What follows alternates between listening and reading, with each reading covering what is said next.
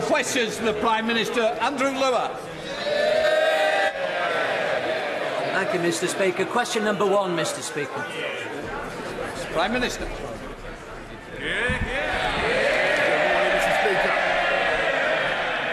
Mr. Speaker, I should begin by saying that we, of course, condemn the attack on Iraqi military bases hosting coalition forces. Iran should not repeat these reckless and dangerous attacks, but must instead pursue urgent de-escalation. Mr. Speaker, I know that the thoughts of the House are also with our friends in Australia as they tackle the bushfires, as they are with the families of those killed in the Ukrainian air crash. Mr. Speaker, this morning I had meetings with ministerial colleagues and others. In addition to my duties in this House, I shall have further such meetings later today. Andrew Lewer. Thank you, Mr. Speaker. Motor neurone disease is a terrible terminal illness, with a third of people dying within a year and more than half within 2 years of diagnosis. The last thing terminally ill people and their families should be worrying about are their finances. The Scrap 6 Months campaign by the Motor Neurone Disease Association, which is based in my constituency of Northampton South, has managed to bring the important issue of payments to those with terminal illnesses to the fore, and I welcome the Department of Work and Pensions review of the special rules for terminal illness announced last July. But can I ask the Prime Minister to join me in pressing the DWP to complete its review and to scrap 6 months? Well, Mr. Speaker, I'd like to pay tribute to my honourable friend and the work he's doing for those suffering from motor neurone disease, which is indeed a terrible illness. And we're doing everything we can to ensure that the welfare system works for sufferers of that illness. And that's why the Department of Work and Pensions is indeed looking at how they can change the way we help people nearing the end of their life with the most severe conditions, including motor neurone disease. And I'm sure that my honourable friend, the Right Honourable Friend, Secretary of State for DWP, would be only too happy to meet my honourable friend at an early meeting, earliest convenience. Leader of the Opposition, Jeremy Corbyn. Thank you, Mr. Speaker. Mr. Speaker, I would like to start by paying tribute to Andrew Miller, the former member for Ellesmere Port in Neston, who sadly died on Christmas Eve. He sadly lost to this House. He spent over 20 years here, was an expert on science and technology, made an enormous contribution to this House. Our thoughts are with his family and his friends, and he's deeply mourned on this side of the House for the great contribution that he made. I also join the Prime Minister in sending sympathies and support to friends in Australia, where the fires have claimed over 20 people. Along with the loss of human life, hundreds of millions of animals have also been destroyed as a result of this. This is a warning of what global warming does to all of us, and we've got to take this very, very seriously, the threat of climate change. And I join the Prime Minister also in thoughts going to the friends and family of those who died, sadly, in the Ukrainian plane that crashed in Tehran last night. Mr. Speaker, following last night's attack on the United States bases in Iraq, can the Prime Minister confirm that he opposes any further retaliation or escalation in violence in a situation where the region is in real risk of going into a full-scale war? Well, Mr. Speaker, of course I can confirm that, and I can point out to the Right Honourable Gentleman that the United Kingdom has been working solidly since the crisis began to bring together in particular our European allies in their response. And the House will have noted the E3 declaration that was issued by France, Germany and the United Kingdom, in which we drew particular attention to the baleful role played in the region for a very long time by Qasem Soleimani, and that was a collective European view, but a view that doesn't yet appear to be shared by the Right Honourable Gentleman. I've been interested in all his commentary that he hasn't yet raised that matter. Jeremy Corbyn. Speaker, following the government's support for the United States over the assassination of General Soleimani, is the Prime Minister confident that United Kingdom troops and civilians are not at further risk in the region and beyond?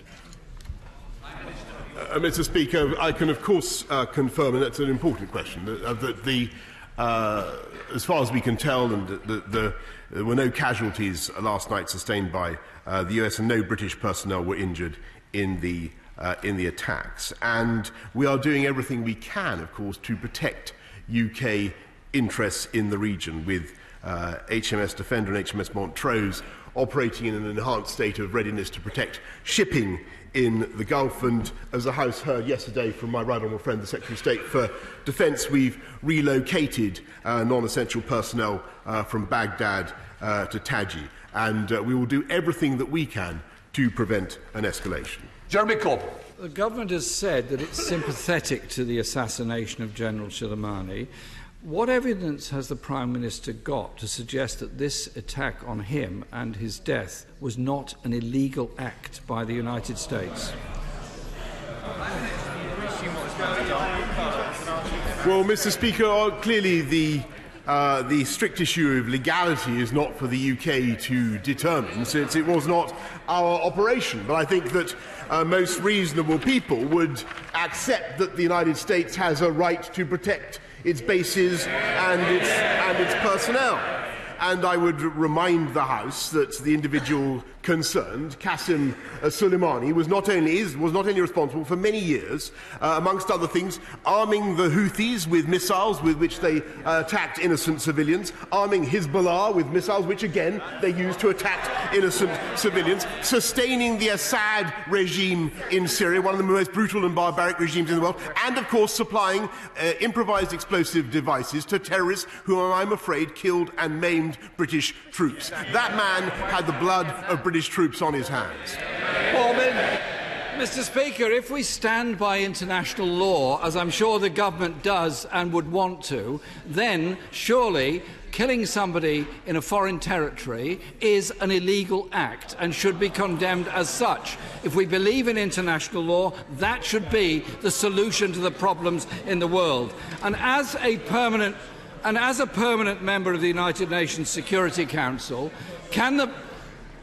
as a permanent member of the UN Security Council, could the government say what representations have been made to ensure that the Iranian officials that want to attend the Security Council in order to try to bring about a resolution to the very dangerous situation in the region will be allowed to attend? And in the event of the US administration blocking them, what representations will he personally make to President Trump to make sure the UN can operate in the way that it should and must be able to operate?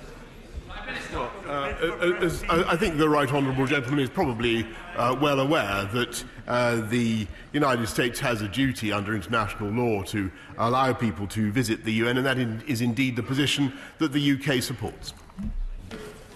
Jeremy Corbyn. Iraqi Parliament passed a resolution calling for foreign troops to leave their country.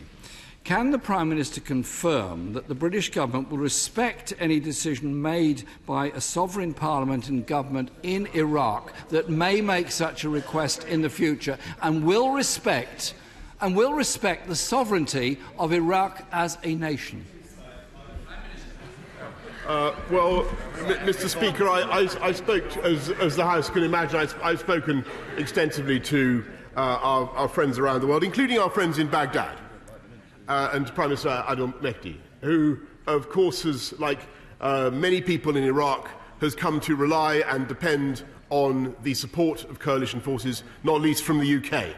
And as he will know, there is a very significant NATO mission in Iraq at the moment, helping in the fight against Daesh. And I think it is my wish, the wish of this government, I think it should be the wish of this House, that we should do everything that we can to support the security and integrity of Iraq and of the Iraqi people. Jeremy Corbyn. My question was if the government would respect the sovereignty of Iraq, its parliament and its government, and the Prime Minister did not answer that question. The United States' actions have undoubtedly escalated the risk of a dangerous conflict and in an already destabilised region, putting civilians, UK troops and nationals at risk, and leaving the Iran nuclear deal in danger of being dead in the water. This government's response is not putting the interests of this country first, but instead seems more interested in prioritising the Prime Minister's relationship with President Trump over the security of the region and of this country. Isn't the truth, Mr. Speaker, that this Prime Minister is unable to stand up to President Trump because he's hitched his wagon to a trade deal with the United States, and that prioritises everything else that he ought to be considering. Well, Mr. Speaker, I was kind of waiting for the little green men thing to come out at the end about the trade deal. This is absolute fiction. But what I will say is that the UK will continue to work for de-escalation in the region. I think we're having a great deal of success in bringing together a European response and in bridging the European response with that, of course, of our American friends, and working both with the Iranians and with the Iraqis to dial this thing down. But he should be in absolutely no doubt. And this is, of course, the leader of the opposition who has famously received £10,000 from Iranian press TV. He should be in absolutely no doubt that we are determined to guarantee with everything that we can the safety and security of the people of Iraq, whereas he, of course, would disband NATO. And it is this government that will continue to stick up for the people across the Middle East who have suffered at the hands of Qasem Soleimani and the Iranian Revolutionary Guard, Quds Force that he has led and whose terrorism he has promoted. And I'm very surprised at the end of these exchanges that he has yet to condemn the activities of Qasem Soleimani and the Revolutionary Guard. In the last 10 years, there have been volumes of reports, independent reviews and recommendations calling for an end to inappropriate inpatient care for people with learning disabilities or challenging behaviour. In the wake of the Winterbourne Views scandal alone, there were 7 such reports. As we start a new decade, would my right honourable friend state how many people are still trapped in inappropriate care settings and instruct the Department of Health to act on those recommendations and the asks of families and campaigners so these very vulnerable people can get the care they need and deserve? I thank my right honourable friend for the passionate campaign that she wages. I can tell her the number, his current number is 2,190, which is patently unacceptable, but it is moving down. My right honourable friend, the Health Secretary, tells me the number is coming down rapidly. We have a pledge to reduce it by 50%, and I'm sure that he will meet her very shortly. Ian Blackford. Thank you, Mr. Speaker. Can I welcome you to your place? Wish you, all members and staff, good New Year. And I associate myself with the remarks of the Prime Minister for our friends in Australia and the tragedy of the Ukrainian airline crash. And, Mr. Speaker, we want to see the resumption of democracy in Iraq. We want to see the return to peace. And, of course, we support all measures to make sure that diplomatic efforts can get us to a better place. Mr. Speaker, Prime Minister, who should determine the future of Scotland? The Prime Minister or the people who live in Scotland? Mr. Speaker, I think the answer is very clear. It's the people of Scotland who voted decisively only 4 or 5 years ago to stay members of the most successful political partnership in history by a decisive majority in a once-in-a-generation choice. Ian Blackford. Mr. Speaker, this is about democracy. In 2016, the people of Scotland voted to remain in the European Union, yet they're being dragged out of Europe against their will by this Prime Minister. In 2019, the people of Scotland elected a majority of SNP MPs to Westminster. The Scottish National Party won the election on the premise of Scotland's right to choose its own future, rejecting the Prime Minister who lost more than half his seats in Scotland. Mr. Speaker, today the Scottish Parliament will decline legislative consent to the withdrawal bill we are deliberating later today. Why is this Conservative government dismissing the will of the people of Scotland, ignore their voicing and disregarding our Parliament? Mr. Speaker, I think the real question is why does the SNP keep going on about breaking up the most successful union in history to distract from their abundant failures in government? You know what's happening? in spite of getting an extra £9 billion, in spite of getting £9 billion a year from the UK Exchequer, which of course they would lose if they were so foolish as to break away, they are mismanaging their healthcare, and you're seeing, I'm afraid, no, it is not the fault of Scottish pupils, but you're seeing Scottish schools falling behind in educational standards. Concentrate on what you're doing and stop going on about breaking up the union. Does the Prime Minister agree at the heart of our One Nation government is our manifesto commitment: a strong society needs strong families? After last week's £165 million boost to extend the Troubled Families programme, will the Prime Minister outline how the government will additionally fulfil our manifesto pledge to champion family hubs to, and I quote from our manifesto, serve vulnerable families with the intensive, integrated support they need to care for our children? Well, I pay tribute to my honourable friend for all that she has done to campaign for families, and it was thanks to her, I think, that we put family hubs in the manifesto. Be in no doubt that we're working now with local authorities to champion and to deliver family hubs. Thank you. Finally, it appears that some action is being taken against Northern Rail.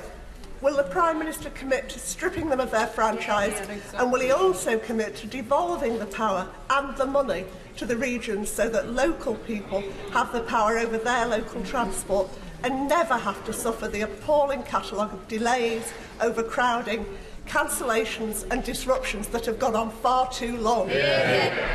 Well, I have to say to the honourable lady that I share her outrage, and I do understand what she is saying, and we are developing contingency plans for a replacement for Northern Rail. But what we are also doing, and she raises the point, we are also looking at the whole way the franchising system operates, and she'll have seen the Keith Williams's very, very valuable report on that. Paul Holmes. Thank you, Mr. Speaker. My right honourable friend has always been a vocal advocate of localism. So what advice can he give to my constituents who are concerned about the local Lib Dem Council's unwanted housing plan in Eastleigh, which would lead to even more overdevelopment without securing the vital infrastructure that Eastleigh needs? Well, I'm not surprised at what he says about the cavalier behaviour of Lib Dem councils in Eastleigh.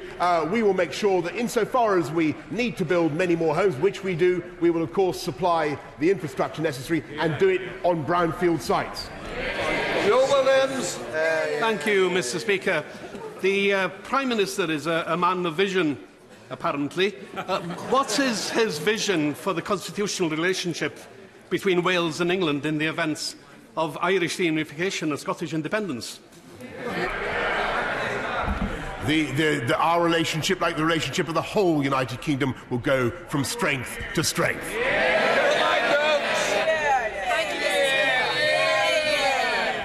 American company Wheelabrator has a track record of breaching environmental legislation in the USA and now seeks to build a massive incinerator in the beautiful Tess Valley.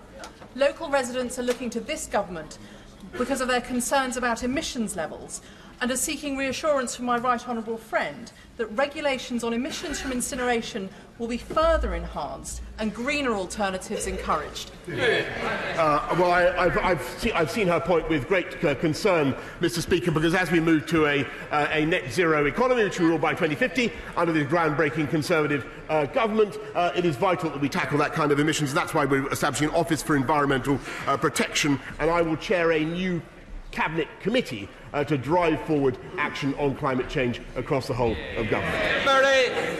Thank you, Mr. Speaker, and a Happy New Year to you and all your staff and everyone in the House.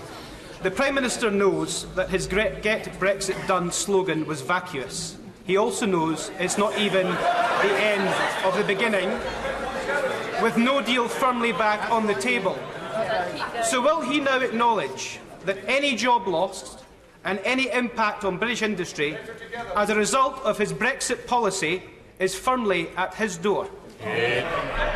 Mr. Speaker, contrary to the predictions of the gloomsters, unemployment is at a record low. We put on about 800,000 jobs since the referendum, and we will indeed get Brexit done by January the 31st. Michael Tomlin. Simpson. Thank you, Mr. Speaker. For social justice, for life chances, for opportunities for the next generation, education is the key. And that is why the Prime Minister's pledge for additional funding is so welcome, especially for historically underfunded areas, such as Dorset and Poole. But equally important are discipline and standards. Will the Prime Minister ensure that there is a continued focus on the most disadvantaged, especially when it comes to vital literacy and numeracy skills? Yes, indeed I will, Mr. Speaker, and I pay tribute, by the way, to my honourable friend, the member for Chichester, I think, is he? Where is he? Who campaigned for so long for synthetic phonics, which has done such a huge amount to help kids to read in this country. This is the only country in the G7 where performance of disadvantaged pupils has actually improved in reading since 2009. We need to do more, and as my honourable friend says, that is why we're investing more now, record sums, in education. Brendan O'Hara. Margaret Thatcher, John Major and his own immediate predecessor all accepted that the Union of the United Kingdom can only be maintained by consent. Start again. Thank you, Mr. Speaker. What a bunch of lies. Start again. Thank you, Mr. Speaker. Margaret Thatcher, John Major and his immediate predecessor all accepted that the Union of the United Kingdom can only be maintained by consent. Yet, despite winning 3 elections seeking to test that consent, the Prime Minister insists that the SNP government does not have a mandate to hold another independence referendum. So could he tell me exactly what mechanism is available to the Scottish people to give their consent or otherwise for maintaining this union, and how should they go about exercising that? Well, Mr. Speaker, I can only repeat my point, which is that the Scottish people do have a mechanism.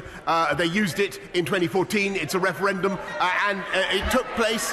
And it was, as I think members opposite all confirmed, it was a once-in-a-generation event. David Morris. Thank you, Mr. Speaker. Mr. Speaker, you being a Northern MP like myself would welcome the news that there's going to be more money spent in the north of England. I want to reiterate that Morecambe needs the Eden project, and would my right honourable friend the Prime Minister like to come to Morecambe and see me and the Eden team about getting the Eden project back in Morecambe again to make Morecambe the best place on the face of this earth? Indeed, Mr. Speaker, the Eden of Britain. I've just heard from my right honourable friend, the Chancellor, that he does indeed, Mr. Speaker, the House should know that the Eden project is now, thanks to the Chancellor, very likely to come to Morecambe.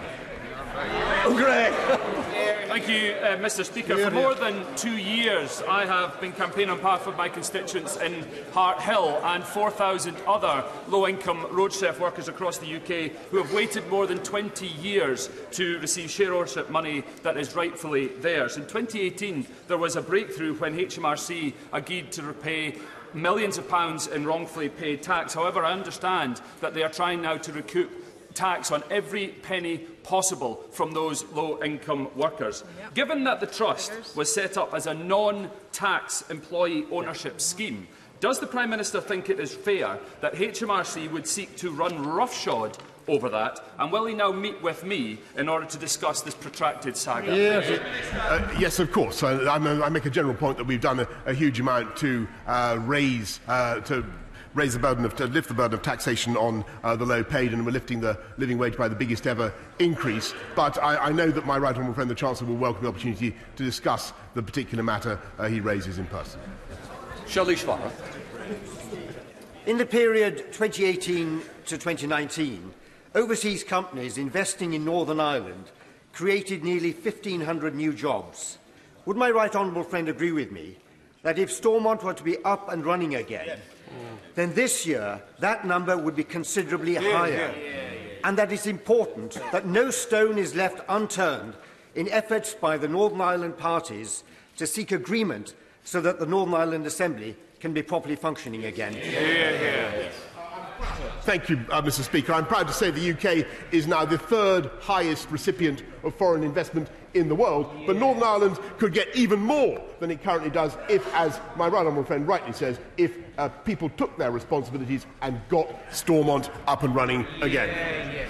Tommy Shepherd. Mr. Speaker, in the twilight of the last Parliament, both the Scottish Affairs and Health Select Committees produced reports on the drugs crisis.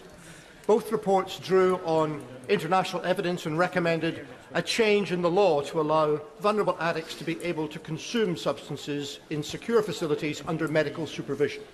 Now, I know this is a complex and controversial area, and I'm not expecting the Prime Minister to make policy in the hoof, but I want to ask him, will he consider on a pilot basis the establishment of overdose prevention centres in order to gather evidence as to whether this could help prevent deaths in this country as it has in other countries? I'm grateful to the honourable member because he's raising a very important issue and a difficult problem. And the question is, how do you introduce, as it were, consumption rooms without encouraging consumption? That's the challenge that we face. As he knows, we are having a drugs summit this year. It will be held in Scotland, and we will be announcing a date shortly. Deanna Davidson.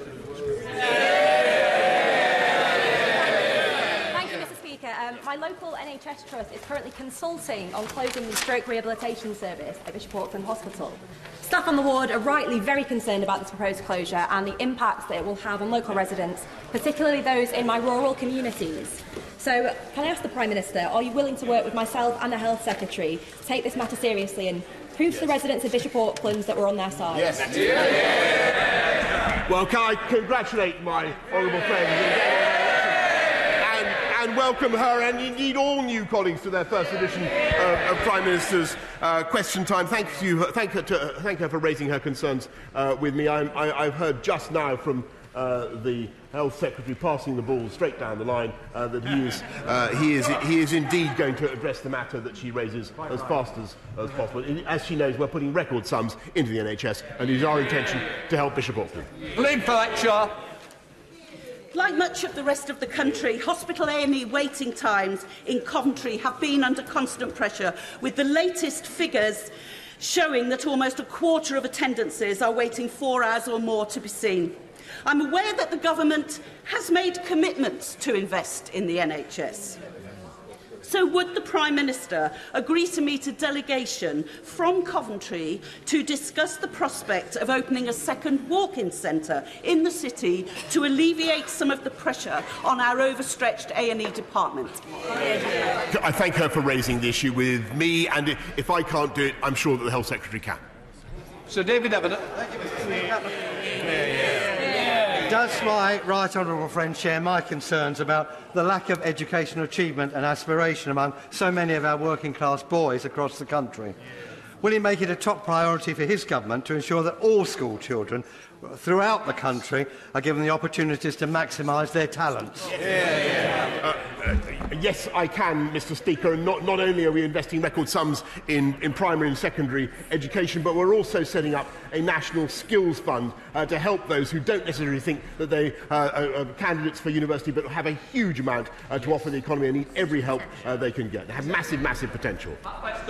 Thank you, Mr. Speaker, and Happy New Year to you and everyone else in the Chamber. Can the Prime Minister detail what steps he has taken, working in concert with Germany and France, in helping to restore the Iran nuclear deal since he was appointed Prime Minister in July?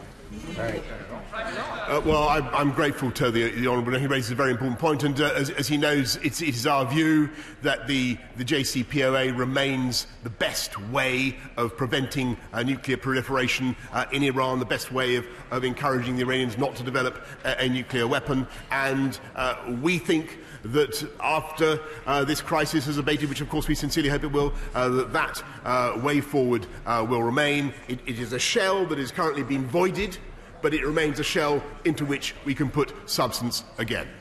Baldwin. Thank you, Mr. Speaker. In recent months, the performance of West Midlands Rail for my constituents and for constituents across the region has been absolutely woeful. Will he agree with Andy Street, the West Midlands Mayor, that if they do not shape up by the end of January, that they too should have an inspection by the Secretary of State for Transport and potentially have their franchise taken away? Mr. Speaker, the House will have heard what I had to say already to the Honourable Lady about the performance of various franchise holders across our rail network. We are looking at the whole issue, and the bell is tolling for West Midlands Rail, if I hear my honourable friend correctly. Chapman. Thank you, Mr. Speaker. During the festive season, I've been thinking about the Prime Minister basking in his hammock and Mustique, maybe contemplating his mandate. But the mandate is absolutely nothing compared with the mandate won by my colleagues here on the benches. Winning 45% popular vote and 80% of the seats. Our mandate is unassailable. So the Prime Minister's holidays are over, and it's now time to deliver on that mandate. The Scottish Government has an oven ready, Edinburgh Agreement 2.0. When will discussions begin? Mr. Speaker, I think I've given this answer a couple of times already. The people of Scotland had the chance to decide. They decided emphatically in favour of remaining in the UK, and that I think that decision should be respected. Steve Double.